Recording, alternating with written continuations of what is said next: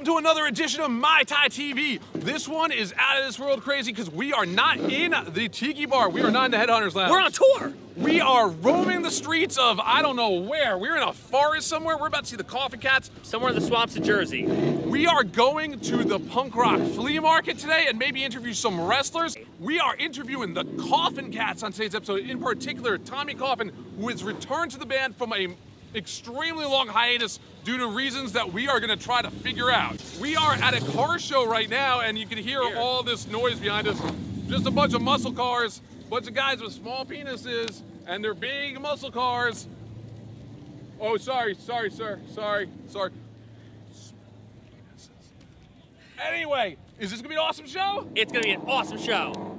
Stay tuned. We'll be right back.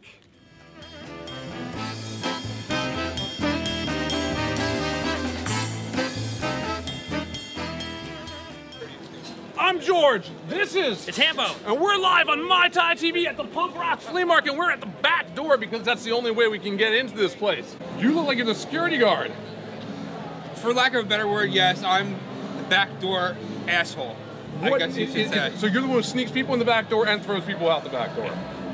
I do both, yeah. I can be swayed, but I don't come cheap. How long have you been being, they're coming the wrong way, you gotta bounce them out. Oh, no, this is exit only. Exit only? Unless you got like $20 to $50 in my back pocket. Show me where the restrooms. The restrooms are all the way to the front and to the left. Okay, thank you. Clearly this requires talent. Where did you get educated? Well, this is skilled labor for somebody like myself.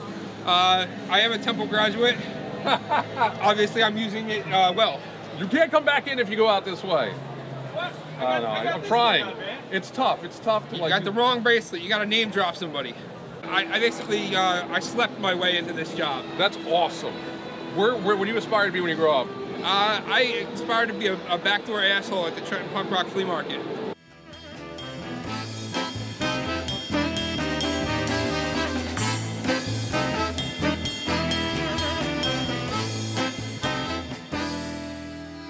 Hi, everybody. I'm here with my friends from Little Punk People. Hi. We are at the Trenton Punk Rock Flea Market checking out all the awesome art, and we couldn't get too far without coming to Little Punk People. Did you have fun today? I'm having a lot of fun. This show is awesome. So now this is a family affair, right? You've got everybody involved. Yes, we're a family art collective. It's me. I do the paintings and glassware, and I also do vegan and vegetarian cooking videos. Awesome. My son, Elliot, does interviews with bands and celebrities. Right. And my husband, Justin, does the t-shirt designs, and he also does beer pourings. He matches a craft beer with a metal band. Tell me a little bit more about the beer. Those are, it all started kind of as like a joke. Right.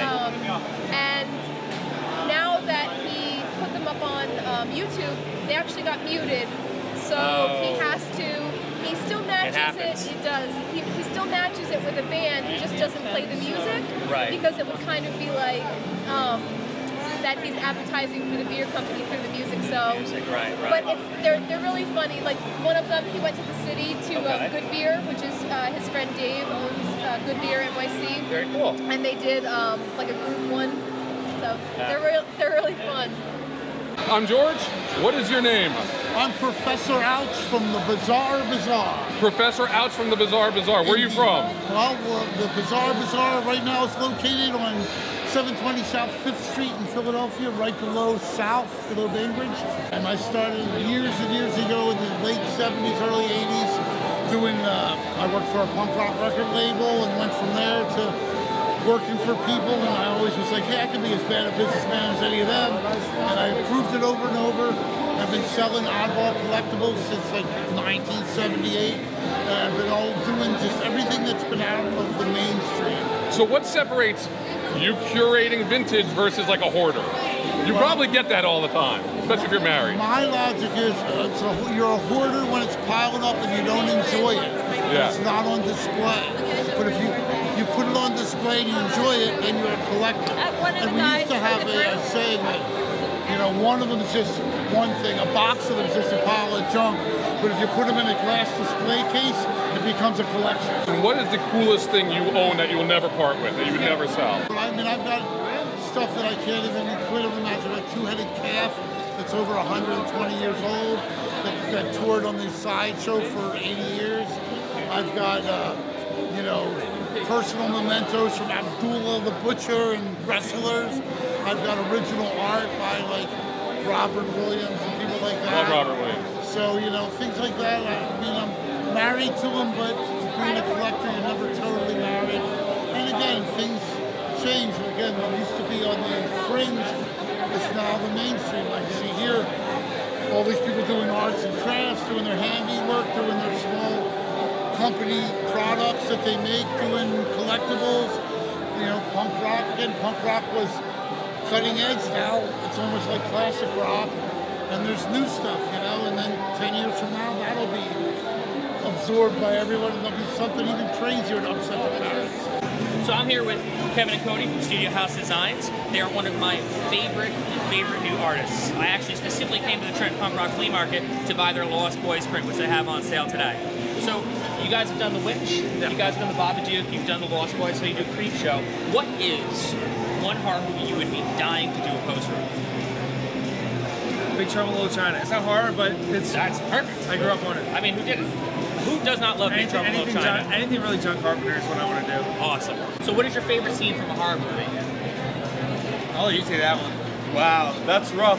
I think it's probably Hellraiser getting ripped apart by the hooks. I think that's probably the scene that really got me as a kid and pulled me right into horror. And that was it? Yeah.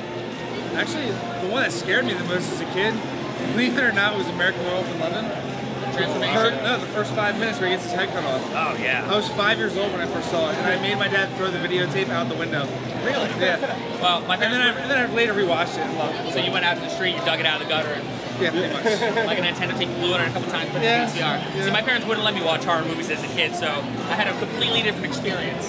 They had it, and I literally took the VHS and put it in. They didn't even know I put it in. Right. Now, what is, in your opinion, the best modern horror movie? Best? I like The Witch right now. The Witch is solid. I love The Witch. A lot of my friends can't understand it, but I like The Witch too.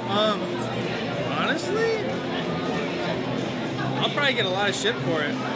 I really like the Evil Dead reimagining. I thought it was fun too. I thought it was really respectful to the original movies, and it was just fun.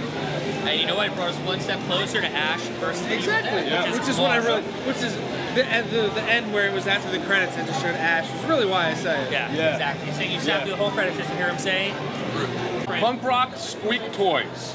Heck yeah. Heck yeah? Do punk rockers like puppies? They love them. What is your most popular squeak toy?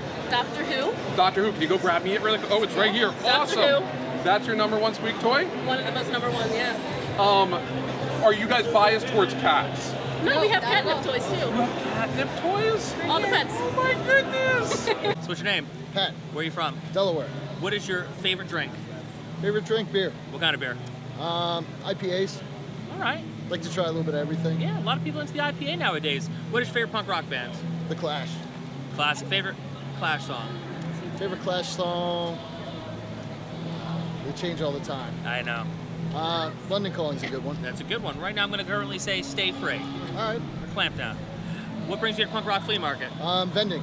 Cool. And my band's playing the after party. That's awesome. Now, where is the after party tonight? That's at the Mill Hill basement. Cool. What's the name of your band? Disaster Committee. Cool. I'm George. This is Hambone. Very nice to meet you. How you doing? How's it going? WrestleMania weekend. Are you excited? I'll be a little more excited if I was being inducted in the Hall of Fame like I was supposed to, but I guess I'm going to put off till next year. But they are talking to you about that. That's something that's definitely going to happen? I would say next year, yeah. Awesome. What's your favorite WrestleMania moment? WrestleMania moments. How about when I broke Mr. Perfect's perfect streak in WrestleMania 7? And that was absolutely amazing. We're here at the Punk Rock Flea Market. Why are we? Are you punk rock? Would you consider yourself punk rock? I am definitely not punk rock. Not punk rock enough for this crowd? But I can blend. So I'm here at the Trenton Punk Rock Flea Market with Buddy, and we're taking a look at some awesome taxidermy work. You can see in the background. Now, do you do all this yourself? We don't do the actual taxidermy work. A lot of that stuff's vintage. Okay. All our bone stuff, we have bone lamps, bone furniture, skulls, they're all done in-house. Very cool. So is your first time at the Punk Rock Flea Market? It is. Now, how's the response been? I mean, I feel like a lot of little kids like seeing some of the stuff and going, freaking out. It's awesome, right? Yeah, it's cool. You know, a lot of, they're learning. Little kids pointing out of snakes. Yeah. Learn the ins and outs. The closest he's ever going to come to a cobra and not be on the business end of it, right? Yeah, right, hopefully. Very cool. What is the strangest thing you've ever stuffed? A cat, a house cat. Yeah, we did It's a very special cat to somebody. Yeah, they wanted it turned out really weird, you know, I'm not a taxidermist, but you know, we done a skeleton of a pit bull that turned out pretty good, you know, so cool.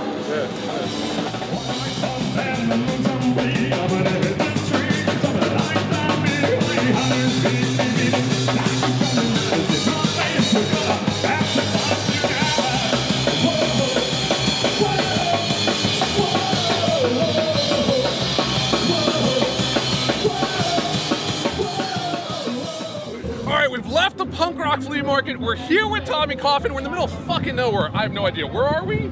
Where are we? Are we in Mendham? Sounds good. I don't know. Somewhere in the woods. We're somewhere in the woods. We're in the middle of nowhere. We have found the Koffin Kats.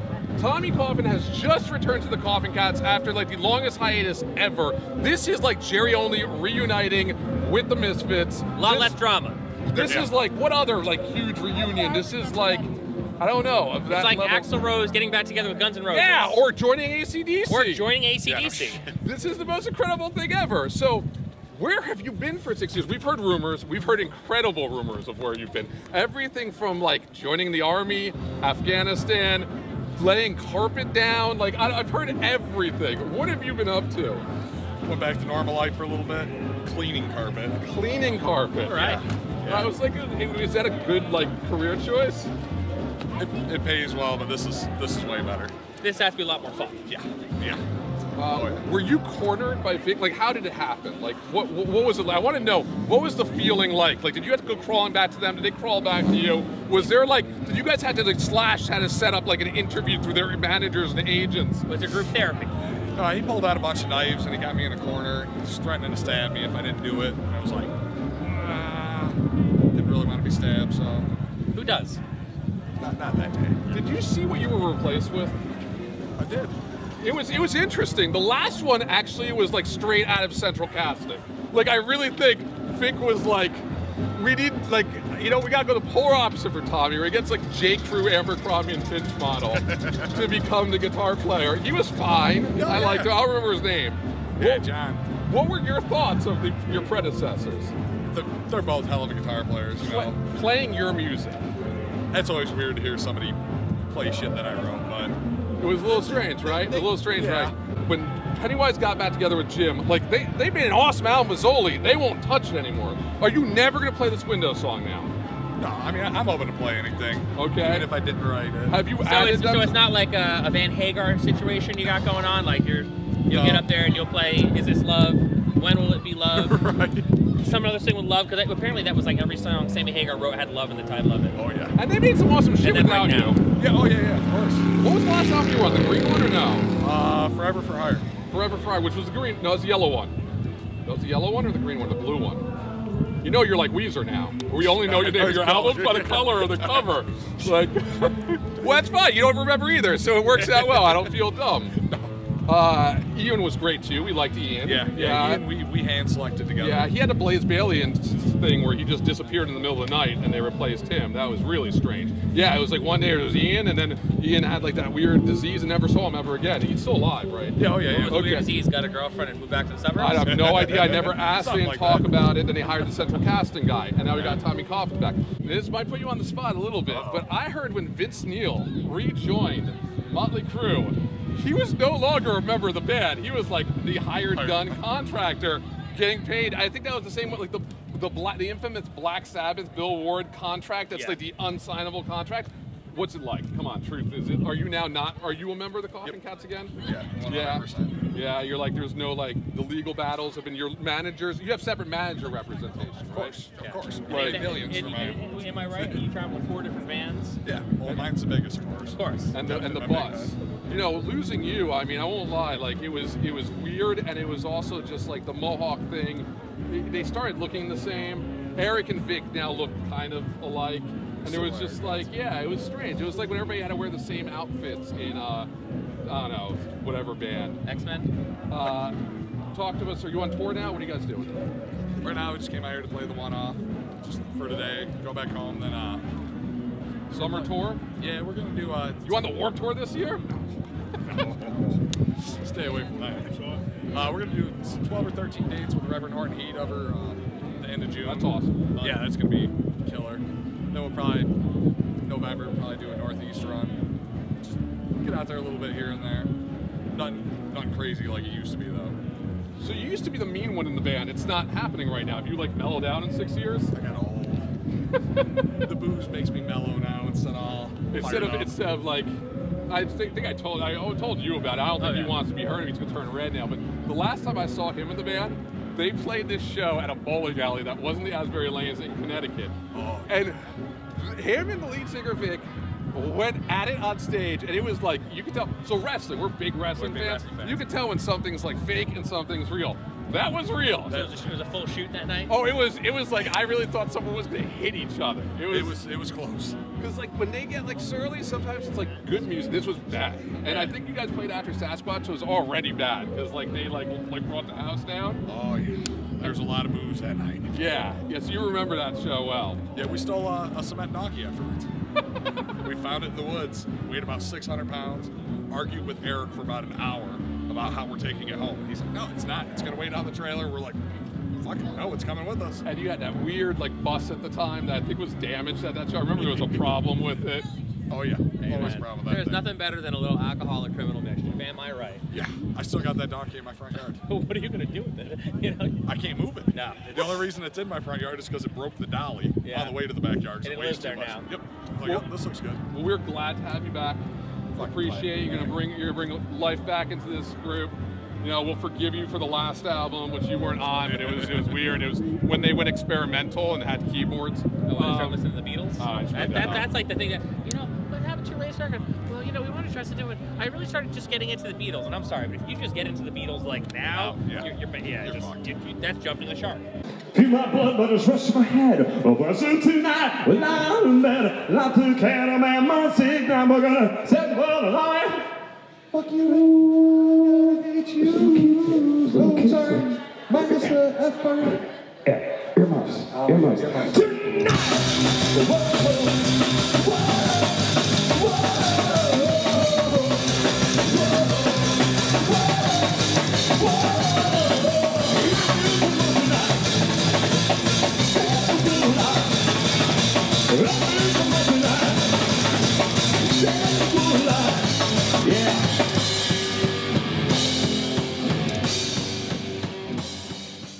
I think the last comic book movie I watched was the part of the Punisher, the third attempt at making a good Punisher. Oh, the Warzone. Yeah, Warzone. Warzone was solid. No, it was stupid. Well, the one, it was stupid. The portrayal of Punisher on Daredevil was actually really good. I don't watch comic book movies. Yeah. That's because you're a millennial. What? No. Millennials don't watch movies or TV or do anything. No, I love watching TV. Mad Men was a great show. Mad Men was an awesome show. That was okay. It's no Game of Thrones. We're watching now. Liz and I, we watch Broad City. That's funny. I hear it's a very good show. I've not seen it though. Watching that new Stephen King on Hulu. I hear it's very good. The first episode the Kennedy one. Yeah, I hear that's fantastic. 11/22/63, something like that. In this shot at all. It's good. You know, it reminds me when I was a kid. You know, you would always. Every 6 months or so, it seemed like there was a Stephen King miniseries. Yeah, on ABC. Like Tommy Knockers. The Tommy Knockers, the Langoliers. And like the Shining remake, Langoliers and stuff. I always liked that. So it kind of reminds me of, you know, watching that kind of stuff. Speaking of Tommy Knockers, you have Tommy back in the band. Oh, yeah. What's it been like? I know you've been waiting this forever. It's like it's this is the Christmas surprise that took forever to come. Yeah, you know, it's something where when Tommy left, it was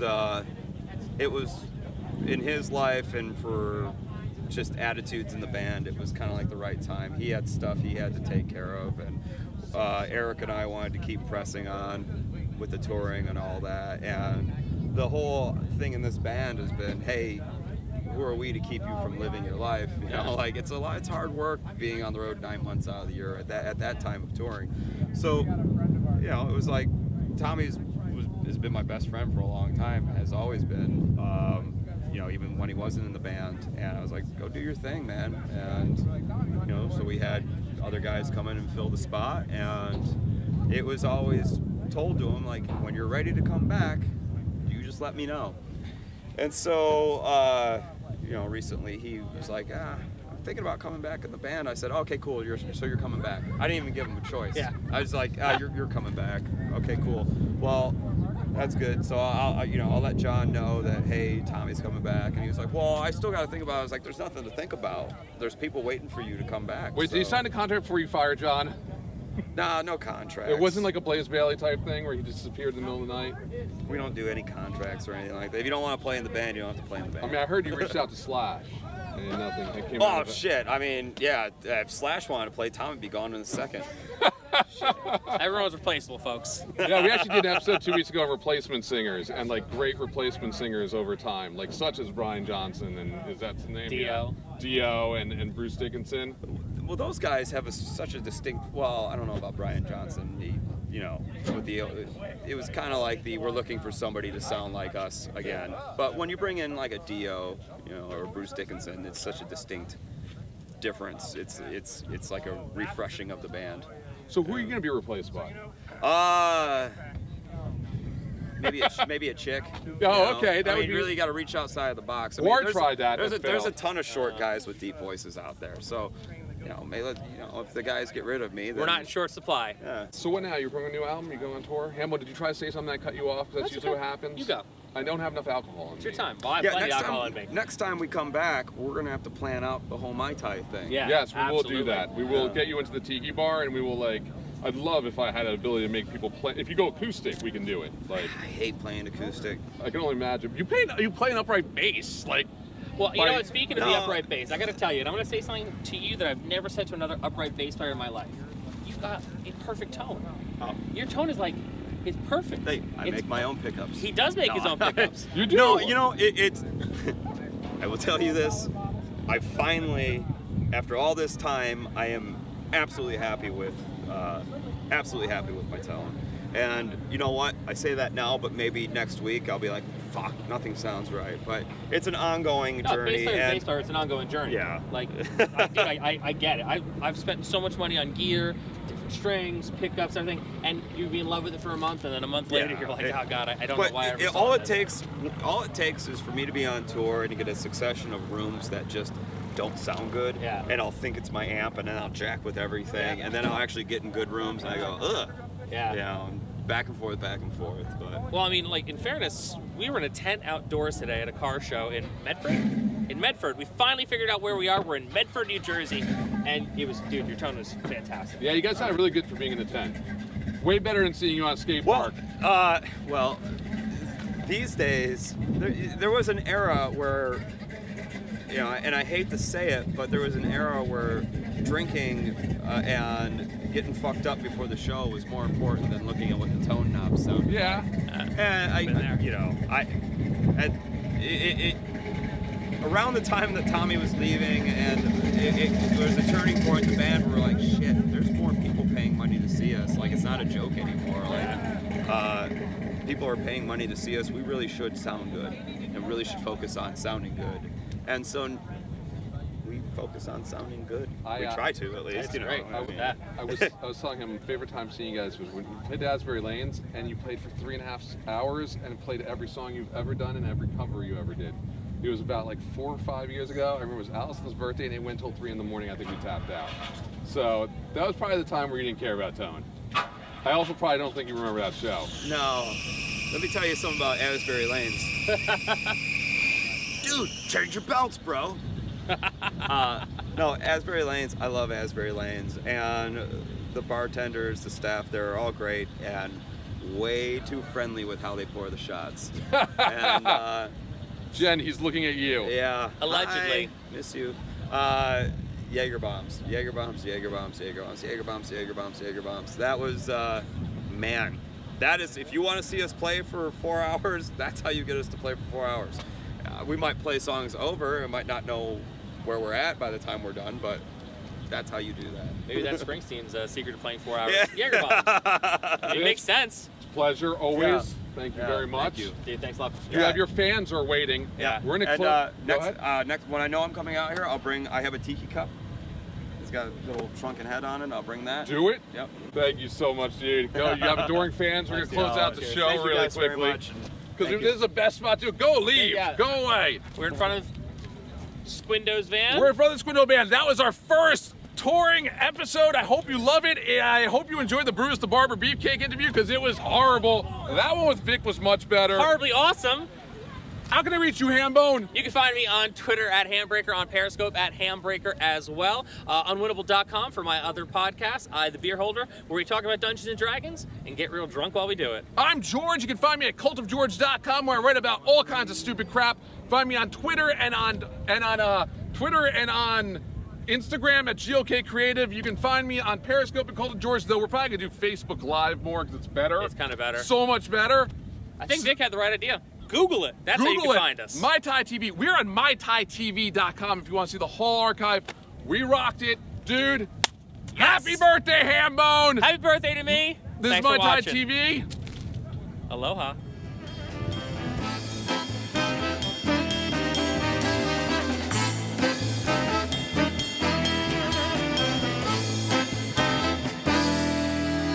Перебиты, поломаны крылья, серой болью всю душу свело, кокаина серебряной пылью.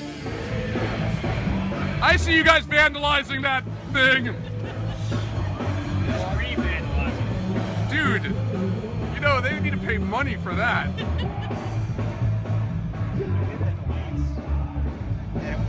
I'm capturing you live on Facebook Live, like defacing like property. This is amazing. Oh, you're kind of famous. Keep doing it. Hi, how are you? Good. You look lovely with your new pink blue hair. Did you have that last week? I was tired. That's all right. I was hungry. I've had diarrhea for like 2 days. It's been weird. Can we interview you after this? Can we just get you on the show when you have that tiki mug ready? Oh, we should have brought it. We have one ready. No, we gotta get you guys to come up to My Thai TV. This is like the really bad half-assed version of it. This is the live show version. That is an amazing Monty you're doing there. It had to fit the spot. Need a bigger marker. You know, this is like not even a misdemeanor. This is like a full-blown felony right here, dude. Only if somebody presses charges, right? Is that it? Maybe they won't know I did it. They're like a rich rock band. You're fucked. All right, I'm gonna let you guys all go now. We're gonna say hi, happy birthday to Hambone one more time. Bye-bye.